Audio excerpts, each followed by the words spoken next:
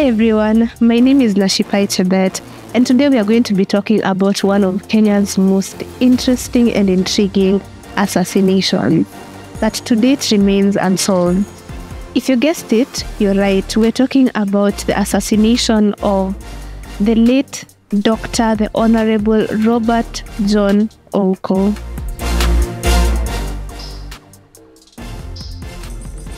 There were lots and lots of issues which I should be investigating, which I couldn't do. So I wanted to take it further and complete my investigation to a satisfactory result.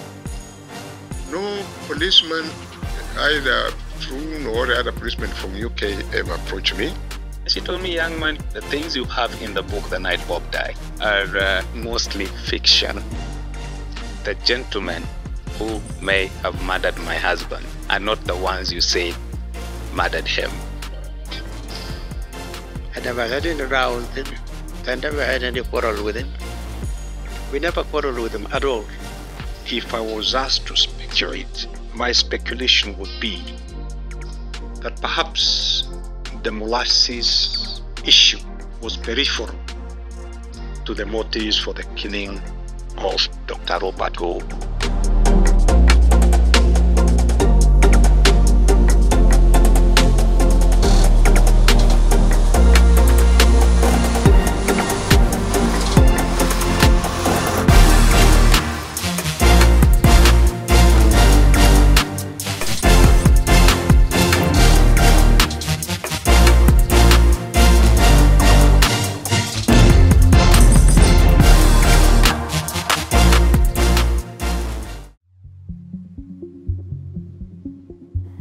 At the time of his death, he was the Member of Parliament for Kisumu Town constituency.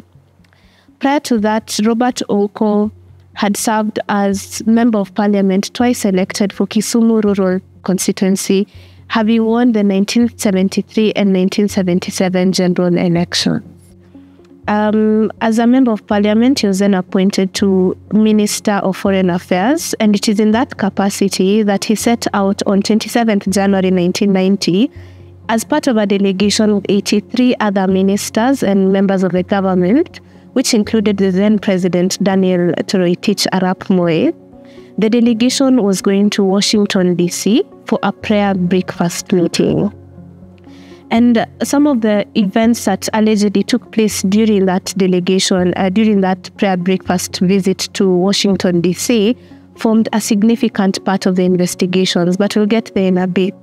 So on 4th February 1990, the entire delegation came back to Nairobi, and on 5th February, Ouko was in a meeting with Daniel Moi, Hezekiah Bethuel together with the Japanese ambassador and the Canadian High Commissioner.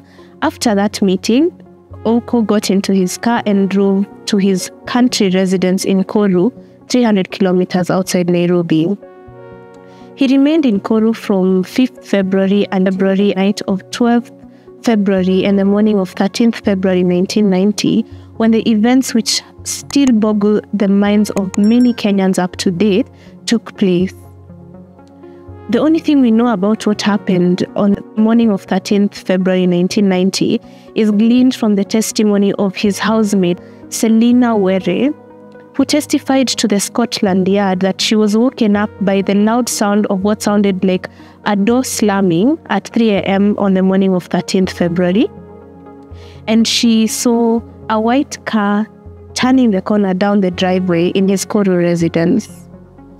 The other testimony came from Francis Cheruiyot, who testified to the Scotland Yard that on that morning he was in Songo office. So Francis Cheruiyot was a telephonist at Songo office near the Koru farm. And on that morning, he alleged to have seen at around 6 a.m. Hezekiah Oyugi, a passenger in a white car with 3 other persons driving past on 2 separate occasions. It is not clear what exactly happened because Francis Cheruiyot did not give a written testimony of the events on that day, and therefore Oyugi was not compelled to provide an official report with timestamps of where his vehicle was on that morning. The other interesting thing is that Joseph Shikuku, a herds boy, gave a testimony of having found a body at around 1 p.m. on the same 13th February 1990, that a body that was partially burnt, and this body was found on Got Alila Hill, that is 2.8 kilometers from Ouko's Koru residence. Joseph Were shared this information with other villagers, which was identified in the Scotland Yard investigations. However, nobody reported the finding of the body to the police, and the body was only found on 16 February, that is 3 days later, according to the police investigation.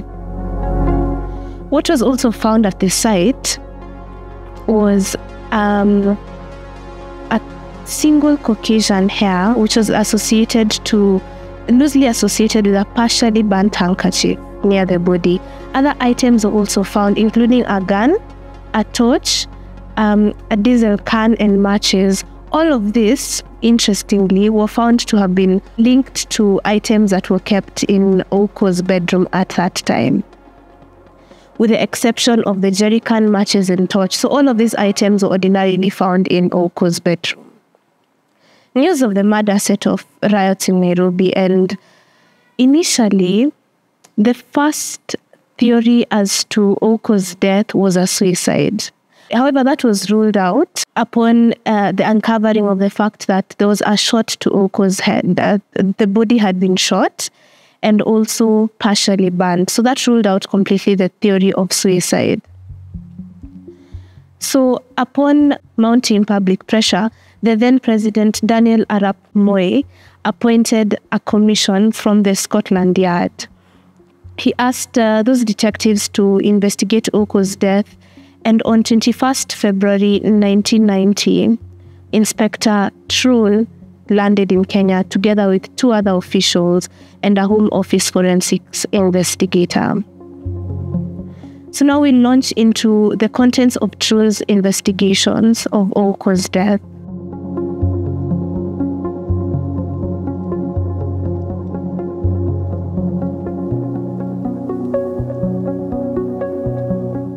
So when Troon was investigating the death of Ouko, he came across several theories which we will address one by one. And the first theory that he uncovered in his investigation was the Ouko family feud theory. According to Ouko's sister Dorothy Randiek, Ouko and his brother by the name Barak had not been on speaking terms since 1985. So in 1985, Barak was working as a deputy provincial commissioner in Nakuru within the Rift Valley province. From there, he was transferred to be the office of the deputy secretary at the Attorney General's office, a move he did not agree with.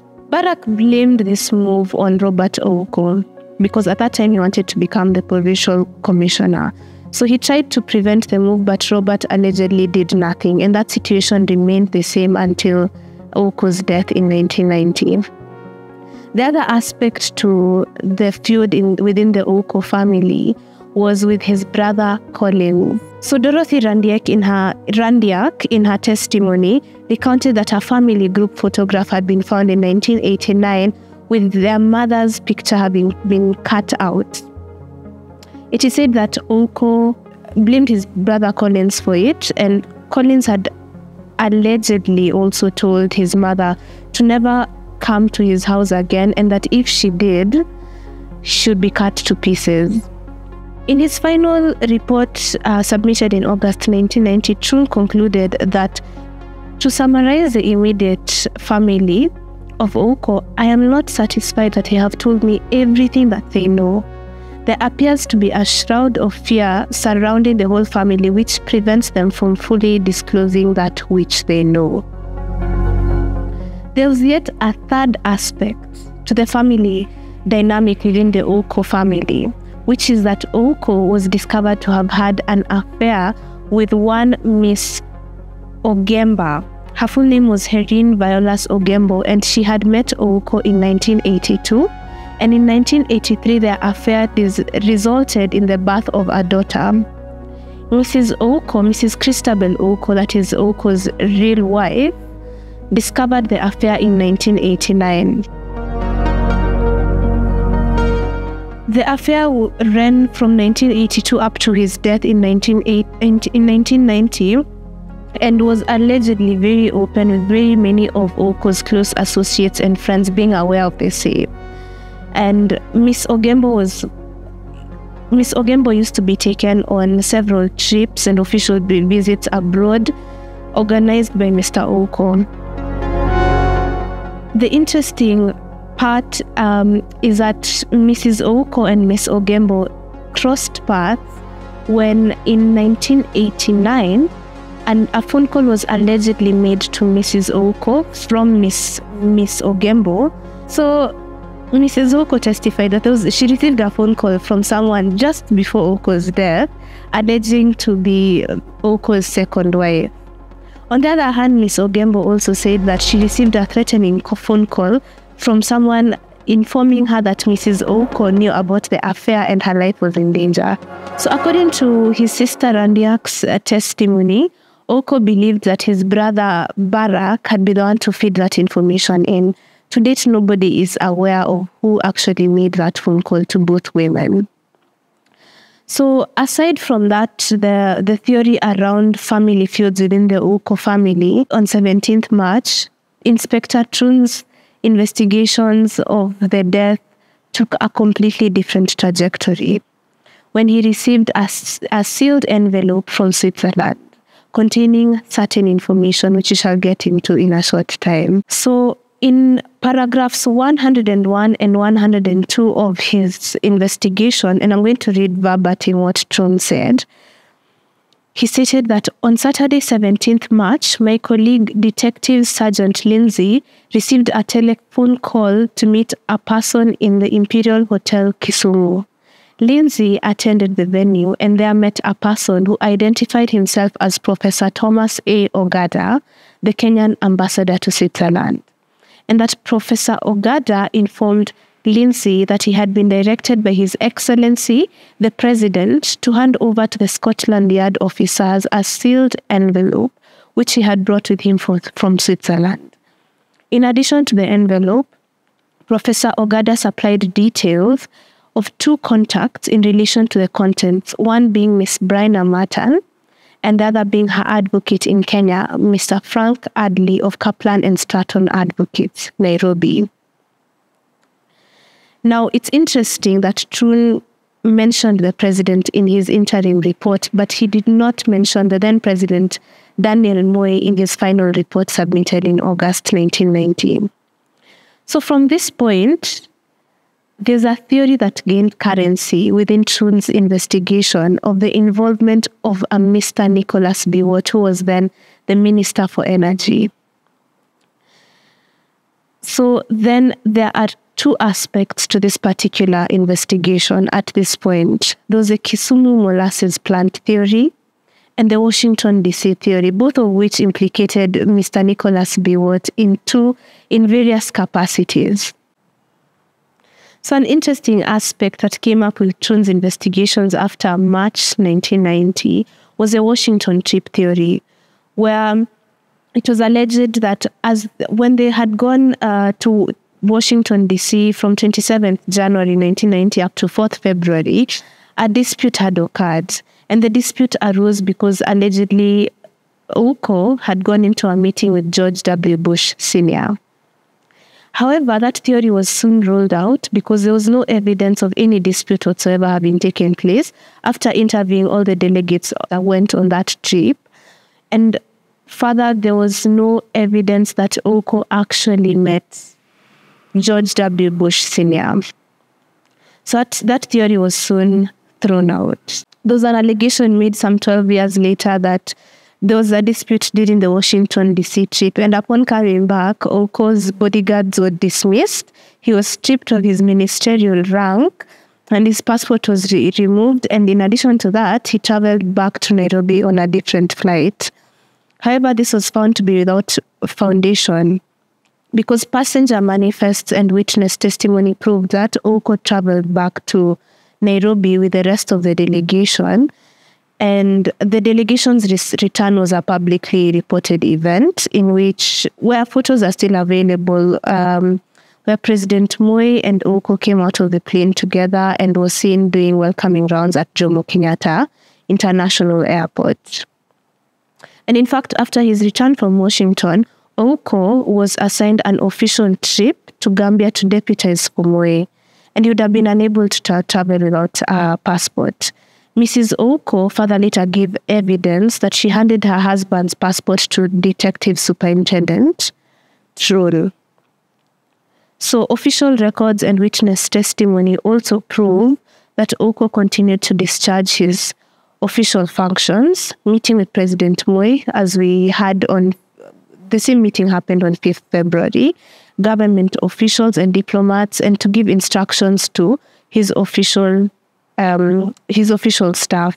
So to date, there is no credible evidence to support Troon's conclusion that the Washington trip was a motive for Ouko's murder. So now we go back to the other theory, which is the Kisumu Molasses plant theory. This theory is convoluted and has very many aspects to it. So the first being that Nicholas Biwott, Professor George Saitoti, and others had asked for bribes to facilitate the Kisumu Molasses plant. And when these bribes were not paid, Nicholas Biwott stood in the way of the project. This lacked any evidential basis because of the time scale by and over which the decision was made to halt the Kisumu Molasses project. So this also removes it as a likelihood of any dispute in 1990. So cabinet papers, paper records, and Ouko's own correspondence prove that ultimately all decisions relating to the Molasses project were taken by the Kenyan cabinet, and it also records that both he and Nicholas Biwott agreed as to the need for the rehabilitation of the Molasses project, and he also attests to the assistance that Nicholas Biwott gave Ouko and the cooperation between the two men. So the allegation that Nicholas Biwott was championing an alternative tender system was also, in order to receive a kickback from the project, was also kicked aside because the two companies concerned, that is the Italian firms ABB Tecnomasio SPA and Tecnomasio Italiano / Brown Boveri, were both introduced to the minister Dalmas Otieno by Domenico Airahi, and both belong to the same multinational group. Therefore, it ruled out the theory that there was any involvement in terms of a rival tender, and there could have been no bribe asked for and paid by a group within itself, or paid for a company to pitch for a tender against itself. Additionally, Nicholas Biwott's involvement with the Molasses project ended on 3rd November 1987, when the Kenyan cabinet assigned that specific duty to the Ministries of Industry and Finance and not the Ministry of Energy, which Nicholas Biwott had been sharing.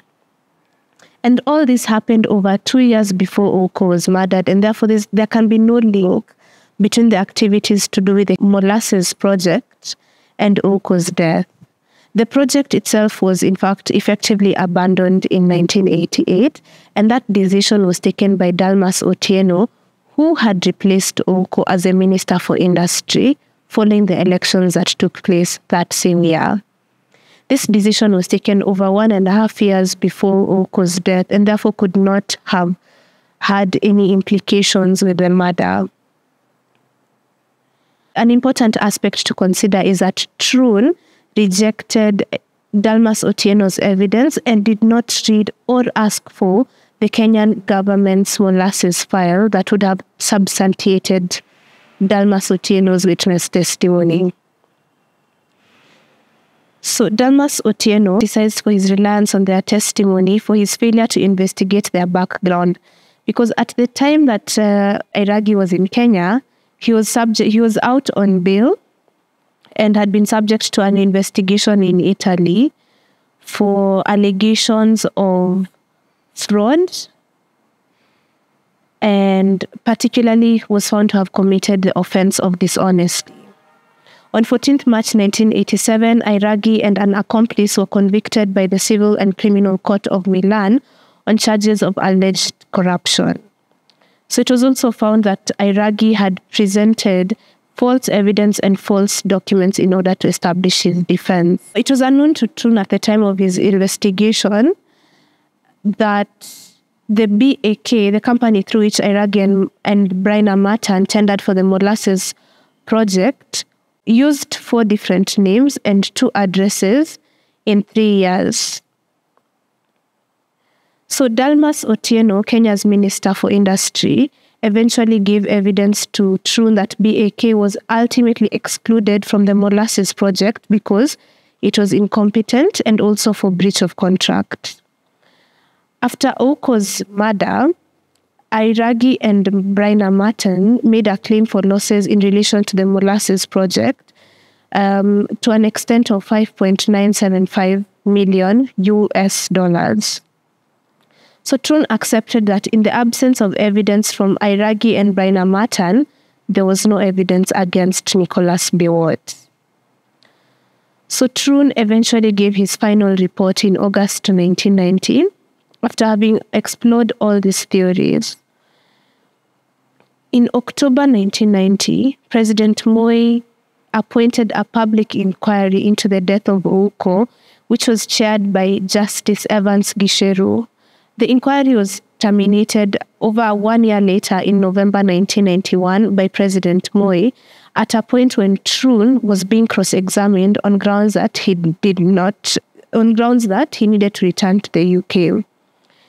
The Gisheru Commission did not produce a final report and was disbanded. After the Gisheru Commission was disbanded, the Kenya Police then launched an investigation. And during that investigation, 10 government officials, including Nicholas Biwott and the head of internal security, Hezekiah Oyugi, were detained for questioning in relation to the murder. So Nicholas Biwott was released after 2 weeks in the absence of any evidence to support the allegations. However, one person, Ajona Anguka, who was a district commissioner from Nakuru, was tried for Ouko's murder in 1992 and acquitted, with the crime remaining unsolved.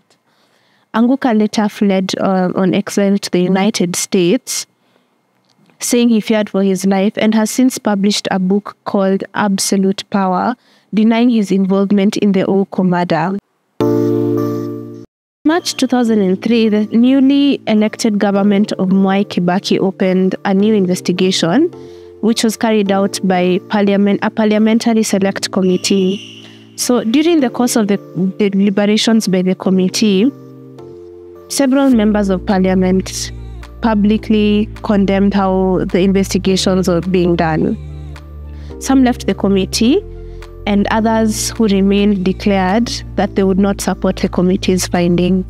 Iragi and Bryna Matan also agreed to testify, but on the condition that they would not be cross-examined, which is the same thing that they had also avoided during Troon's investigation.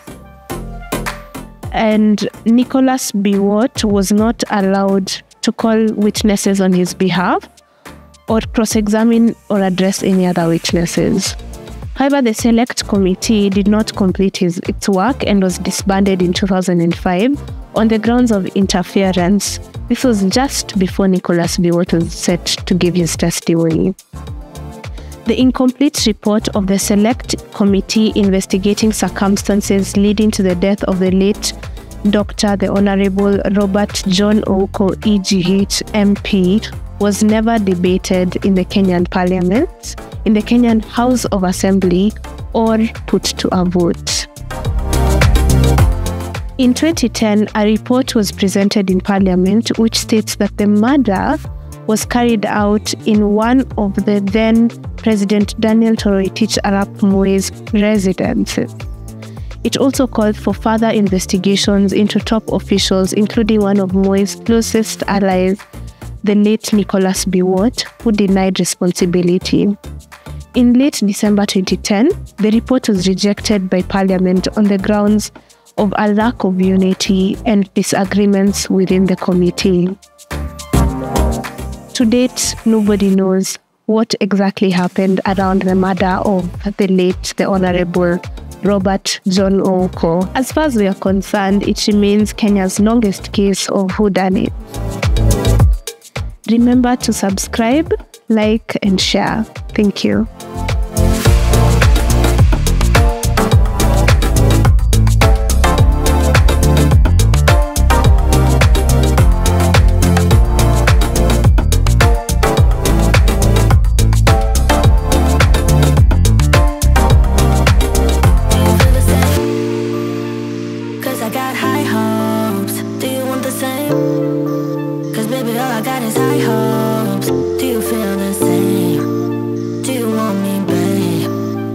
Just a game, 'cause I got high hopes.